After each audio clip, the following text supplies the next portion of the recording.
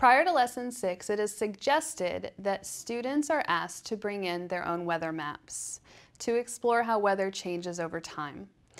My suggestion instead is that you go to the NOAA website, which is the National Oceanic and Atmospheric Administration, and locate these beautiful full-color weather maps they provide. You can select your dates, and you can pick 3 consecutive days in a row. The other thing this helps with is it allows you to have one set of the same maps for each of your groups of students.